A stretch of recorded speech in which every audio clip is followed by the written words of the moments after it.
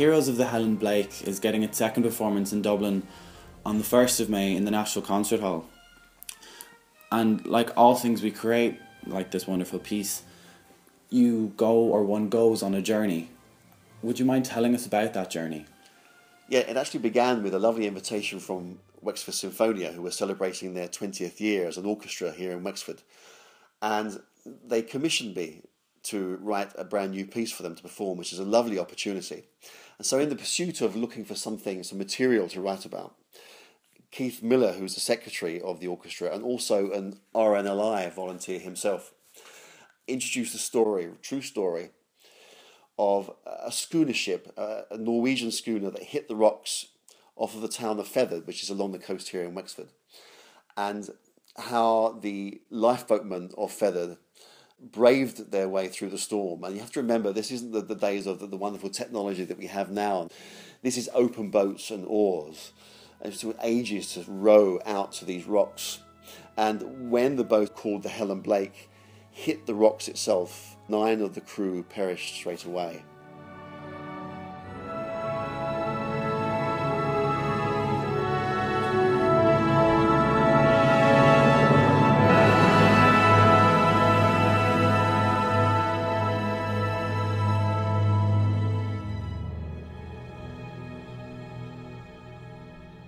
So then, with the remaining lifeboatmen from the Helen Blake and the crew of the Mexico now stranded on these rocks, there followed a 3-day rescue with volunteers coming from around the county, from Kilmore Quay, which is just down the road here, and also from Wexford town itself, and from Rosslare, sending boats out, hauling themselves around the coast to get to the rocks off the coast of Feathered to try and rescue these poor souls.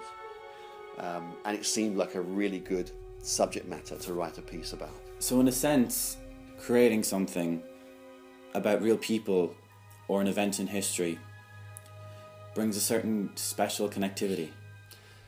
Yes, and it wasn't actually until I started working with the orchestra and with the singers that it began to dawn on me how important this story was and the connectivity thereafter.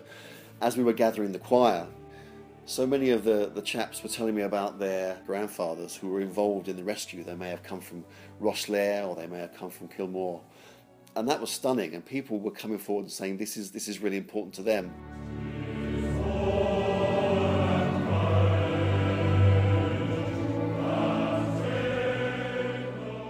If you're someone that comes from Feathered, the whole story still has a darkness about it, because it affected, it lost 9 of their young men were lost in one rescue mission. And yet when you talk to the people from Rosslare, they have a very different emotion about it. It was a success, it was a great rescue mission, and it has a completely different weight about it. But yeah, across the county, it had different colours of emotion that still exist and resonate today.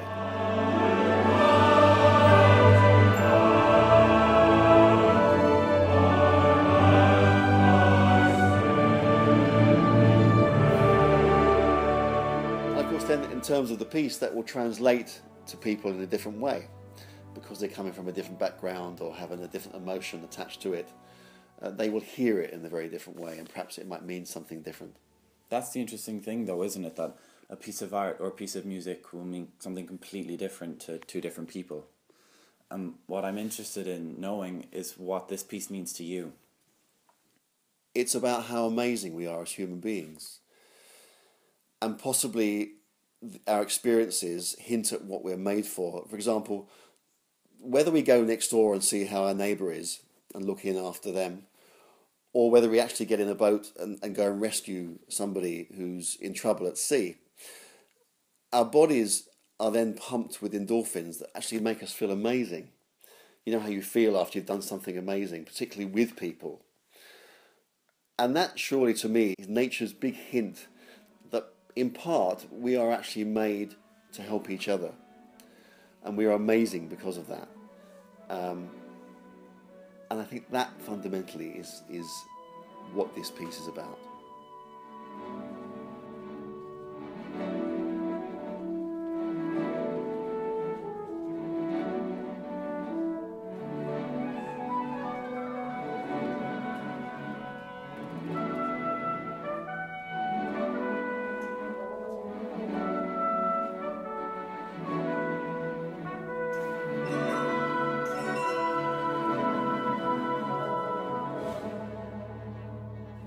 So this piece is written for a large orchestra and a large male voice choir in the last movement. And I was wondering what the significance of that choir is. So to get the construct of the piece, unusually I started by writing a poem. And it became a 5-verse poem, and Heroes of the Helen Blake, 5 movements. And each of the movements and the verses from the poem express a different emotion. The grandeur of the sea and the ships that sail upon her, the faith and hope of those that go to sea and those that wait at home, the emptiness and loss, the violence of the storm. And it seems very poignant to wrap it all up with a song of hope, like a hymn of hope, in which I could use the text from the poem that the men would sing. And it was men really, because I suppose in those days the volunteers that went to sea were men, those that were lost in feathers were men. I also looked for local material. There's a wonderful Wexford sea shanty called the Coast of Malabar, and Whiskey Johnny is another Wexford sea shanty. It's great to have local material.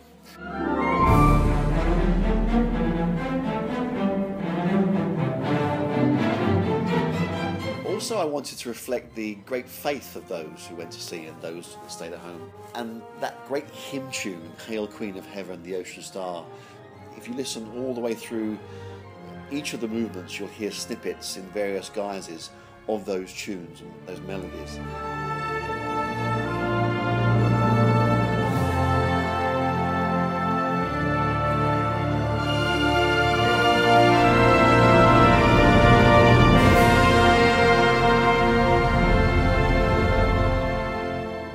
Seemed a lovely way to again bring in material that means something to people.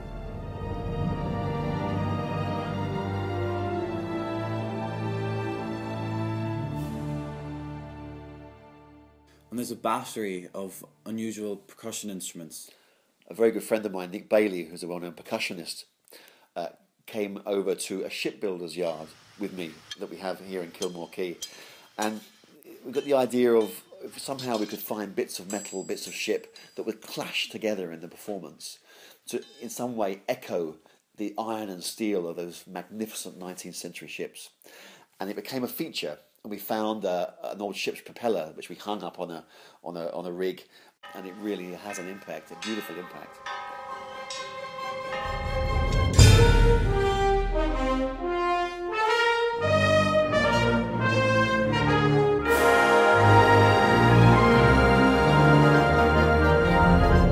So the journey still continues into the rehearsal and then ultimately into the performance and hopefully onto the next performance.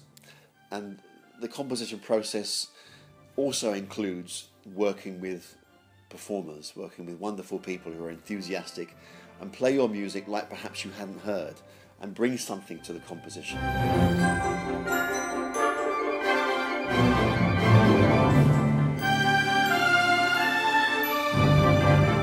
To acknowledge that as a composer, that in front of you with all these people is a wealth of experience which they bring, and they alter and change your perception of how the piece should come.